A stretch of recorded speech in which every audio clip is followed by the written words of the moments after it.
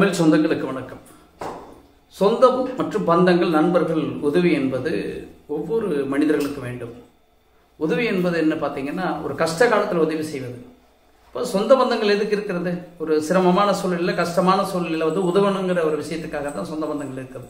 இப்போ அதுக்கு உதவி செய்யாமல் இருக்கிறது என்பது, உதவி இல்லாமல் இருக்கிறது அது விரயம் தான் சொல்லணும். இப்போ அந்த காலத்தில் கடன் என்பது கிடையாது.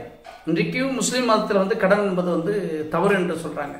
அதேபோல் மார்வாடிகளும் அவர்கள் மக்கள் நலிந்து போகும் பொழுது சீர்தூக்கும் விஷயமாக எல்லாரும் சேர்ந்து ஒரு ஃபண்ட் கலெக்ட் பண்ணி அவங்களை மீண்டும் அந்த தொழில் செய்யக்கூடிய நிகழ்வுகளை கொடுக்கக்கூடிய மனிதர்கள் தான் அந்த இனம். அதுபோல தான் நம்முடைய மக்களும் அப்படி தான் வாழ்ந்தாங்க. நம்ம முன்னோர்கள் கிராமப்புறங்களில் பார்த்தீங்கன்னா ஒரு தோட்டம் வாங்கணும், இடம் வாங்கணும்னு சொன்னால் 10 பேர் உதவி செய்வார்கள். அந்த உதவி செய்த பிறகு அந்த சீட்டு நாட்டோ ஏதாவது போட்டு, சீட் நாட்டு போட்டோ கைமாற்ற வாங்கி அந்த நிகழ்வை முடிச்சிடுவாங்க. அதற்கு பொறுமையாக அனைவரையும் சேர்த்து ஒரு சீட் நாட்டை போட்டு கடன் இல்லாத, வட்டி இல்லாத ஒரு தொகையை வாங்கி மாதம், அதாவது வருடம் 6 மாதம் இருக்கோ, 4 மாதம் இருக்கோ, வருடம் ஒருக்காவோ ஒரு ஏலத்தை விட்டு அந்த கடனை முடித்து விடுவார்கள். அந்த காலத்தில் இப்படி தான் பண்ணாங்க. எந்த இடத்துல கடன் என்கிற நிகழ்வுக்கு அவங்க போகல.